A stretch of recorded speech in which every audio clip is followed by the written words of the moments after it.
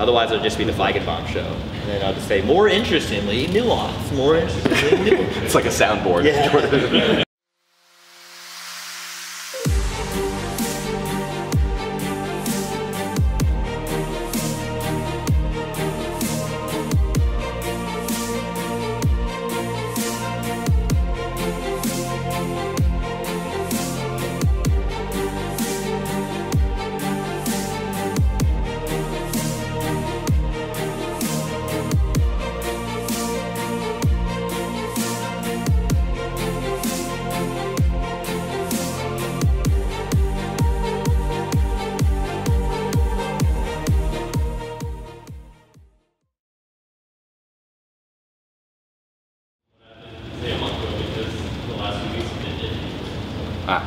Yeah, but if there was like motor weakness, then that's like a clear indication for. Right. When you just have the sensory symptoms, if it was me, I would continue training to the extent that I could train. Yep. I wouldn't worry too much about special or specific stuff you have to do for your laminectomy low back. You can deadlift, wear a belt, keep your back flat the way we had you pull today. I've heard Jordan talking about stuff, that it's limited to some extent, right? Well, so he was a 61-year-old spine surgeon with a 3-level laminectomy and then cervical neck fusion. So imagine I'm training this guy, right? And I'm like, okay. Also, he was the dad of the girl I was dating at the time. I'm like, do I kill him or do I not kill him? I'm unsure like what to do here. Yeah, but we ended up working up, I think he got 275, 3 sets of 5 on the squat. The thing that happened was every time he got over 300 for sets of 5 on a deadlift, he would tweak his back like every other week. So we had him doing rack pulls, low rack pulls, just so he didn't have to go all the way to the floor. But whether that was due to his laminectomy or cervical neck fusion or old decrepitude in relation to that, or that fact that he was a surgeon, you know, and had something else going on, I don't know. So that's one training modification we made just because he showed me that he could not train his deadlift productively and consistently. And so rather than just scrap the deadlift, I just had him pull from the rack and we were able to add weight, titrate up like that. So for you, until you have motor signs, I'd probably just train like, you know, you're a 25-year-old guy, just hang it out. And statistically, it's gonna get better. Yeah. Yeah, the sensory. If it gets worse, right, exactly. So that was the thing, you know, one of my former clients had a similar issue like this, and you know, but she had fasciculations and muscle wasting and, you know, weakness and everything else like that, and now it's a clear indication for repair, you know. But it was interesting that some of the other professionals around her were like, well, maybe we can like rehab this, and it's like, you've declared yourself injured that has a specific fix, the fix needs to occur, you know. But I think without any motor signs, then you're kind of like, you're in that gray zone, and you know, and then it becomes more of a patient preference kind of thing. Yep. Right. So I would just how willing are you to get surgery on your neck? You know, if it was me, probably hold off as long as I could, and train and hope that it does get better, especially with the knowledge that you now have about how this stuff works. Should I have a protein shake before I go to bed to trigger another? hell yeah. Hey. It's great. No, it's a great, well, so I'm very proud. One, because stem muscle protein synthesis. Speaking our language. Yeah, it's great. And then two, because you're thinking about this. So that's great.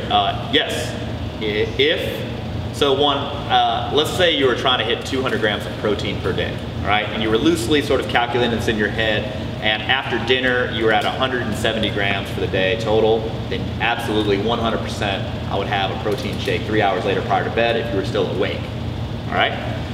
That situation changes under two scenarios. Scenario number one, let's say you're at 200 grams of protein for the day, that's your goal for the day, and you just finished dinner, you're up for another 3 hours, what do? Nothing, just go to bed, fine. Or, let's say you're at 180 grams protein for the day, right, and it's 1 hour until bed. Do you have a shake prior to going to bed? Nope, just go to bed. Chalk it up, do better next time. Well, I'm serious, because there's no benefit from taking the shake at that point, right? And you're eating legitimately directly before bed, which then I start to worry about you having like reflux type symptoms, which may keep you awake, which ultimately compromise your gains any more than missing 20 grams of protein for the day, right? So those are the three scenarios that I would imagine. The doctors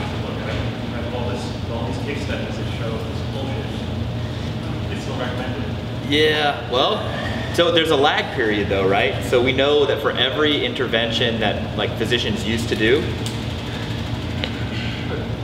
well, let me give you two scenarios. So for every situation where we've had a medical reversal, right? We were doing one thing and then the data overwhelmingly showed that that was the bad thing. But there's a lag period where people still do the messed up thing just from convention. We don't know why they do it other than that's what they've always done and that's how they were trained. And a flu just needs to come along and take care of the slow adopters, right? But you worry about being an early adopter and being wrong. So on the other hand, you understand. What's more frustrating is people without the level of training, like professional training and sort of research background to have undertaken such an endeavor as this, who will on the internet run or type a lot and dismiss all of your work because they heard a podcast from somebody who mentioned in passing some certain thing, right? That's the more frustrating thing, and I think cooler heads prevail. I have found that people who really know their stuff don't tend to get worked up terribly much. They just say, yeah, well, the good thing about science is it's true whether you believe it or not, and you know, so people can still be passionate, but when people start using ad hominems or personal attacks or you know all sorts of stuff like that, then you're like, either you're really like emotionally invested in this sort of thing, or you don't know it very well, you know. So that's my personal take on it. Yeah, I don't have a ton to add to that. It's a frustrating topic, for sure. Yeah. You end up in the same boat in terms of the endurance. So, You don't not exactly. You can start. I don't want to dominate this thing. So we talked a lot about the concept of training volume being a major kind of driving force in these various adaptations, right? And so one of the things we talked about was how, you know, ideally we can get novices to go through the novice progression.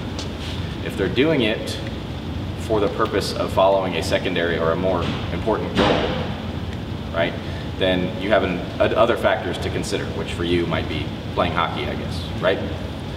We'd like to get you through the novice progression to the extent we can while maintaining, you have to keep practicing your sport, presuming you're in season and stuff like that, right? And so if you're talking about, when you say balancing the strength and the conditioning, if you're talking about playing your sport, being the conditioning side of things, which you are, right? Well, that you came into your strength training already doing that.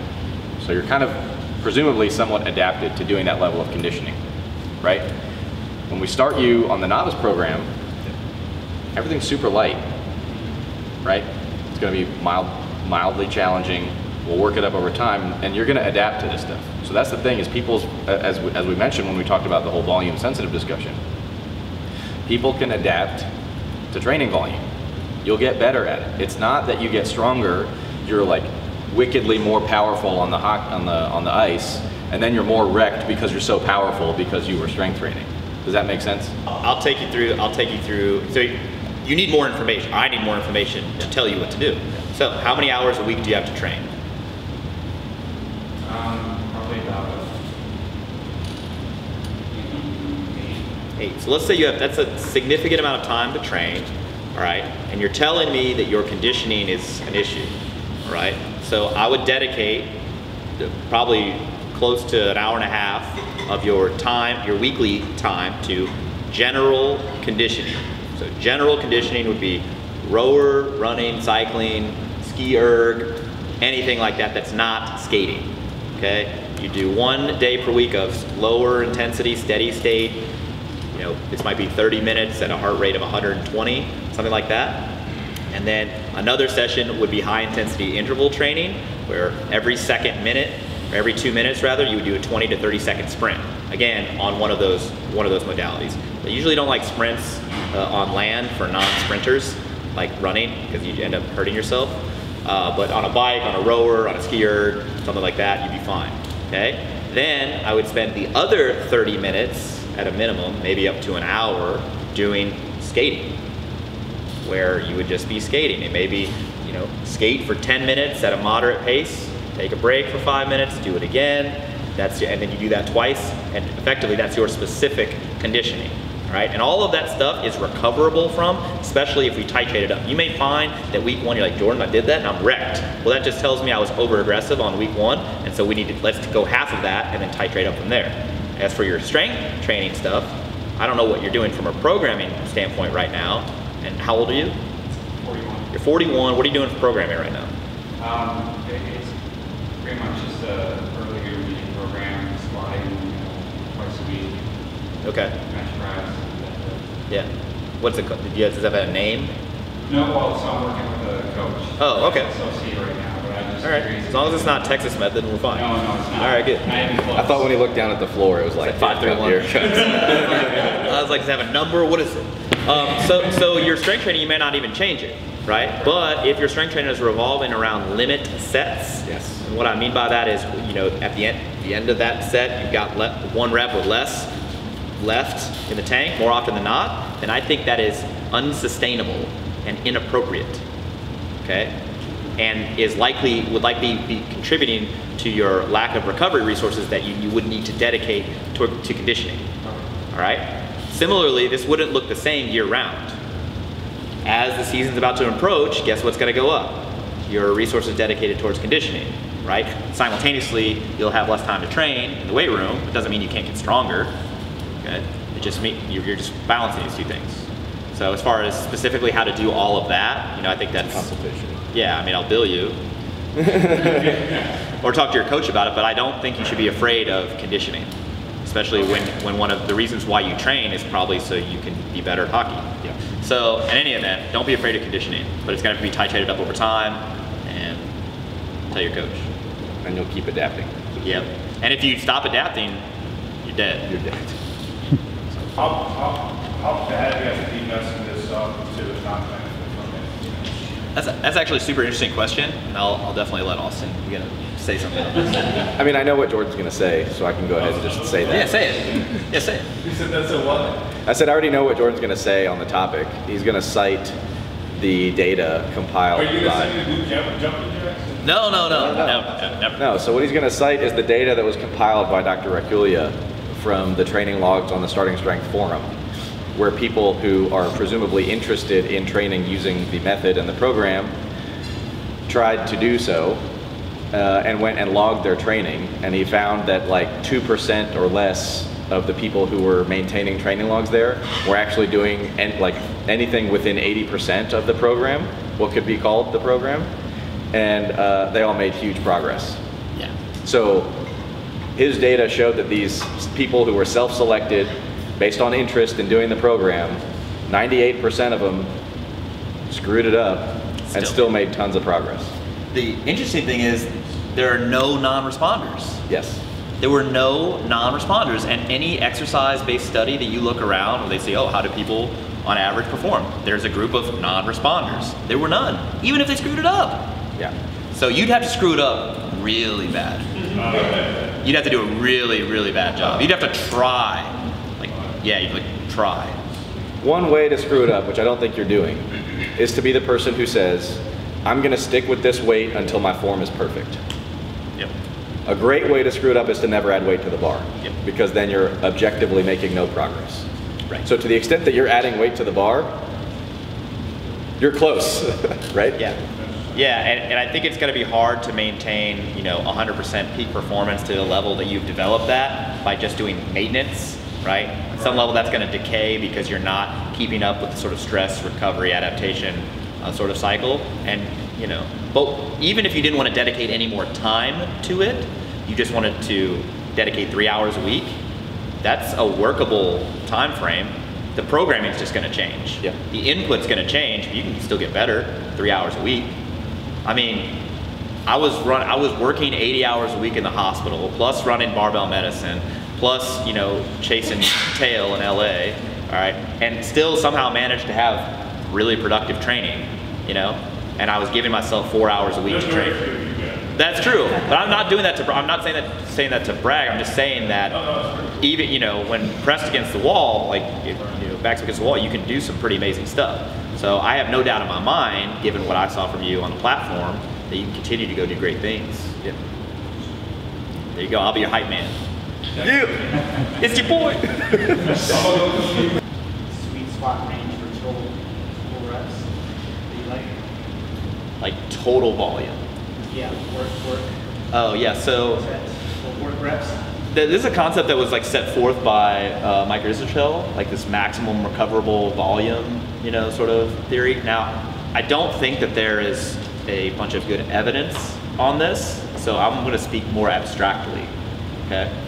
Because I don't know how many reps is enough, minimum threshold, and I don't know how many reps are too much, other than if during the novice progression, for instance, you're adding weight to the bar, right? And presumably, during the novice progression, you are getting the max hypertrophy response. I mean, after. Yeah, well, so what I'm saying is you're getting 15 reps, working reps per session. So then after the novice progression, if you're looking to maximize hypertrophy, it's going to have to be more than that. How much more than that is going to depend on your recovery resources that you have available. So I think that's going to be dependent on those. Again, my default is to start in that sort of 8 to 12 rep range for 2 hard sets.